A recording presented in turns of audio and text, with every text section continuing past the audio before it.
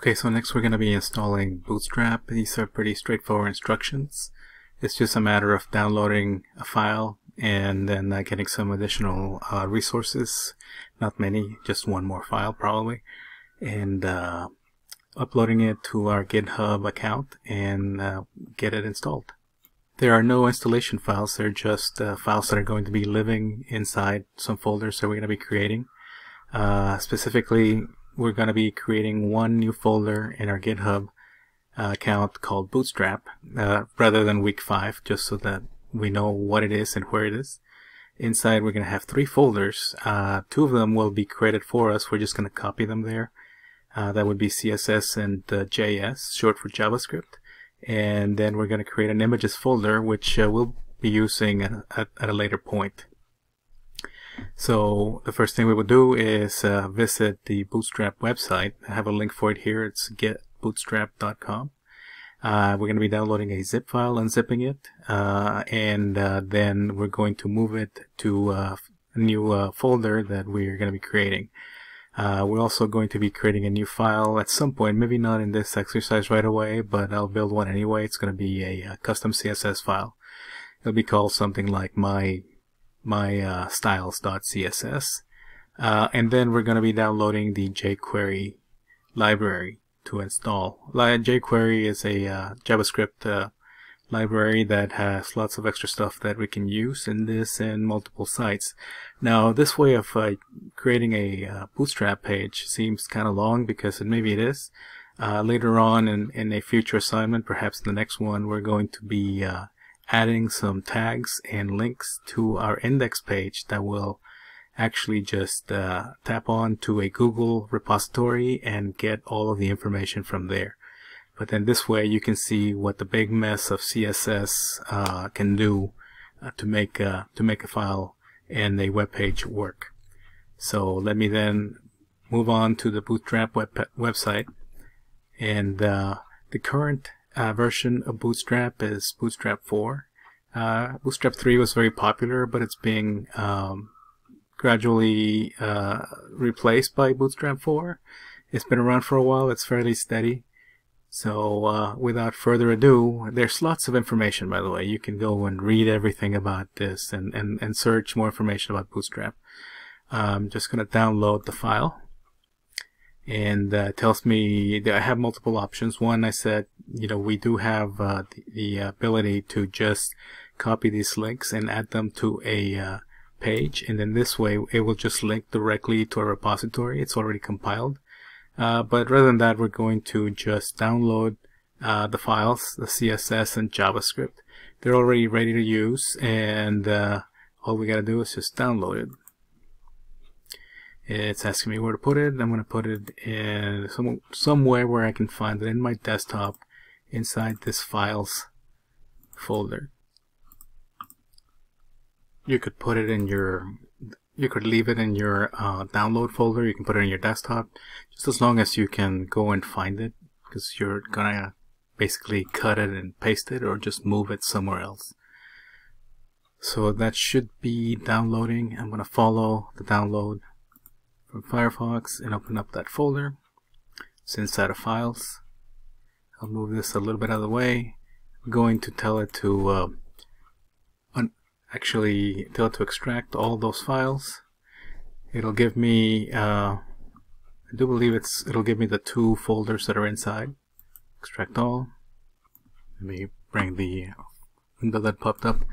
So there's going to be a Bootstrap 4.3.1 distribution. That's the current version of Bootstrap.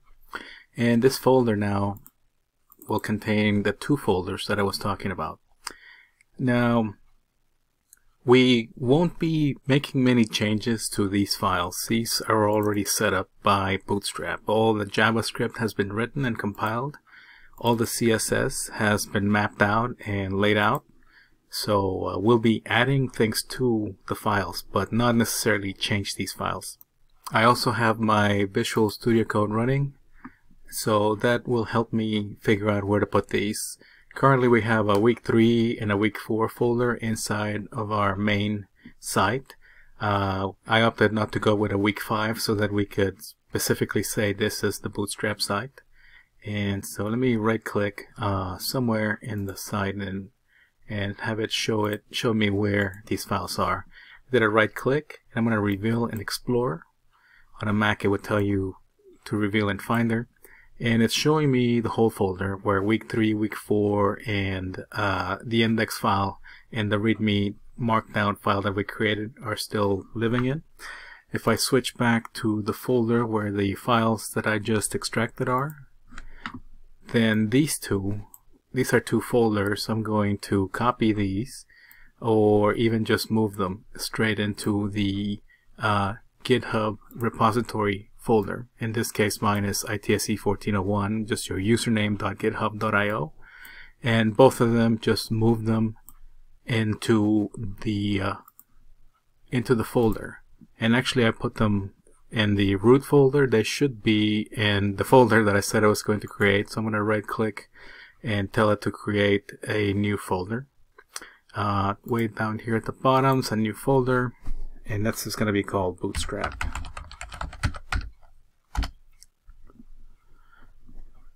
Now CSS can go in there, as well as JavaScript. Both just moved a little bit. Double click, and I see that the files and all their components are inside.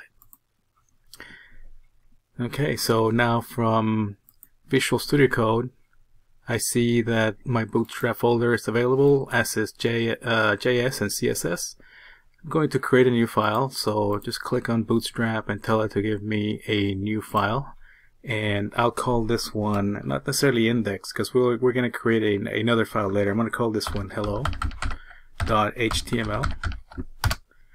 and there it is. So not much to look at other than we have a blank file with 2 folders full of other files. So we need to go into a link that I provided. It's also in the assignment, and it says after you create this hello.html file in your Bootstrap folder, we're going to copy and paste the code from the Bootstrap 4 starter page. This is code that's already provided by Bootstrap. It's real straightforward. It's just a hello world. You'll see that this declares HTML, it switches it to English, and then it has some special codes that tell the site that this is going to be a responsive design that is going to be able to be viewed on a mobile device, and that is going to be loading up at the Bootstrap CSS file. And then it's going to say hello world, and it's going to run a couple of scripts. That's information at the bottom, and all I gotta do is click on this copy button and then go back to my blank page. I'm going to right click and paste it. So now I have this file inside, or rather the code inside the hello.html file. Now that I have pasted that, I'm going to go and click on my Git button on the left.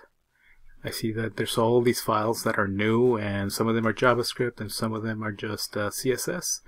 And I'll be sure to say on this message that we have loaded the Bootstrap framework. I'm going to click on the check mark to commit, save all the files and commit. Wait for a second, and then on my contextual menu tell it to push, and then these files will be pushed up to my repository. I'll switch back to my Google Chrome, and I see my file as it looked a little while ago. I'm going to reload it, or rather this is the repository. Bootstrap has been uploaded. It's in a folder called Bootstrap, and I have a hello.html, and I have the CSS files as well as the JavaScript files. One thing that I can do also while I'm thinking about it is if I go back to Visual Studio Code and I look at explore my files, find my index page from the very front, this index.html, and make a copy of the last link that I created. I'll select the whole text and tell it to copy, and then at the very end I'll press enter and press Ctrl V or right click paste, I can then change the link to go, instead of to the week 4 page, tell it to go to the Bootstrap page. In my text, I will actually display, tell it that this is week 5, and that rather than saying apply CSS to the first page, just say published my first Bootstrap page. And I'll save this file, save. I will confirm in my source control in the Git button and type in the message pushed Bootstrap, or actually we already did that, then just say linked to Bootstrap, and then commit the file and upload it by pushing it. Clicking on the contextual menu, tell it to push. I'll go back to my browser and see what's going on with my Bootstrap stuff. If I click on, well, Bootstrap's already there, but if I click on index, I see that my code is here for Bootstrap / week 5, published my first Bootstrap page. And I'm hoping then that when I return to my website, if I reload, I will have the link, and I'll click on it and I'll get an error. Specifically, probably because I told it to go into the folder but did not specify the file. Since my project currently, and maybe your project, does not have an index page, rather we named it hello, we need to specify with a direct link bootstrap / hello.html. You'll notice that although in the assignments and in other places where I type verbiage that I use capital letters and lowercase when I write words, whenever I'm specifying the names of file names, I rather just use all lowercase. The system will get confused if you mix them up. So now that I made that correction, I can try to commit, save all and commit, tell it again to push, and with the commit message, corrected a file link. And just for safety, I'll push it again. And maybe sending it twice will give me a heads up. It's still not there, but I'm trusting that it's making its way up there. If I look at the index page, then now it's looking for hello.html. And if I try to reload this page, well, it won't see it because I'm looking for a blank file. Why don't I do this the easy way and load up my actual page that then will take me straight to hello.html inside of a Bootstrap folder in my github.io website. And if I right click on this page and I view the page source, you'll see the sample source that we used. You'll see that all the special CSS coding is added at the top. There's links to the CSS file. You might want to see this either in your folder or once you publish it. The Bootstrap, although this is the minimize CSS file, it's been crunched down where it's basically unreadable. Machines will read this all day long, but human beings, we just will need something else. We'll need a web page that explains all these things to us. Lucky for us, Web Design Tools provides us with a way to use this framework to its full potential. We'll be adding more content and creating new pages in our Bootstrap folder.